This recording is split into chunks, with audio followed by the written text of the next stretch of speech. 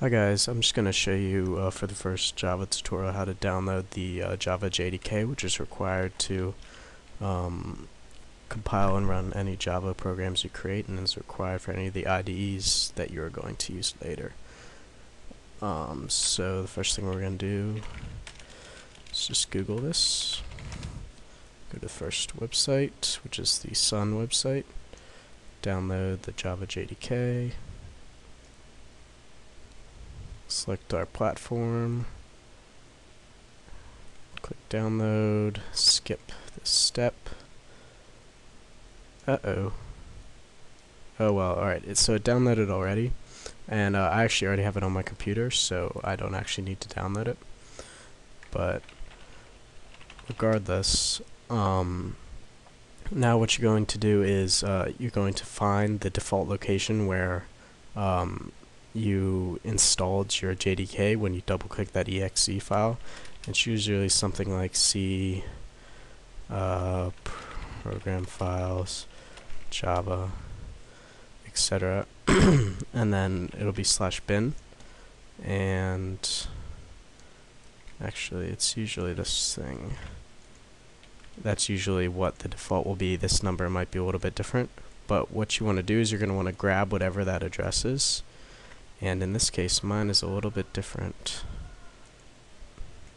Mine is in my Eclipse directory, so it's this.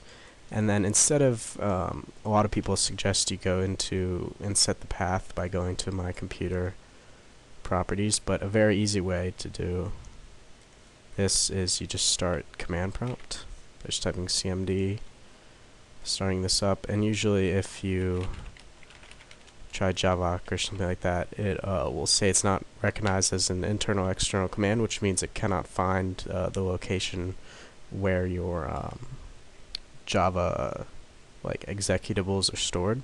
So what we're gonna do is type this in set path, then the address of the path, which is in my case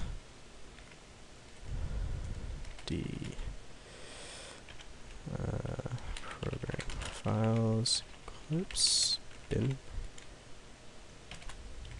Let's press enter, and now when we do Java something, it'll actually give an error of the class name, which means it has actually found our it has actually found the executables, and will now be able to run code. So I'm just gonna write a quick little snippet.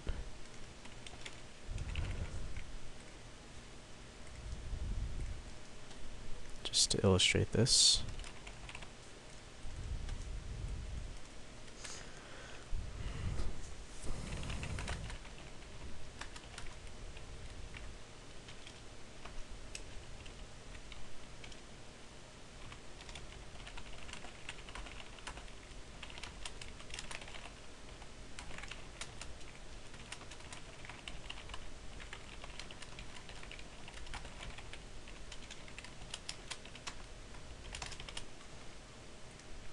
Save that.